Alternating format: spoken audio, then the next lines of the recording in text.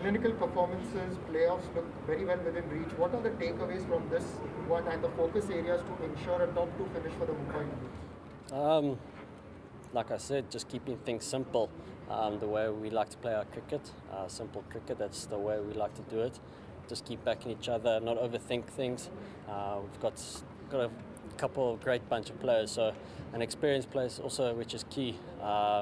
You know, it also helps the guys understand that they don't think too far ahead in this game. They just keep it nice and simple. So I think that's all we're going to do, and just hope for the best. Final question. Now you've played 6 of your matches in Abu Dhabi so far.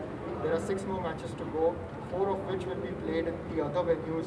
Will there be a need to change plans or unlearn some of the plans that were specific to a venue like Abu Dhabi? To be honest, we don't really talk too much about the wicket.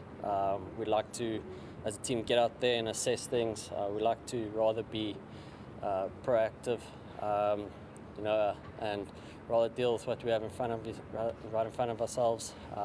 We don't want to overthink it, like I said. So when we get out there, we'll assess things and start with our decision making. We'll get to certain grounds. Obviously, we've started watching now a couple of games and seeing how wickets are preparing. And yeah, we'll plan when we get to those certain venues.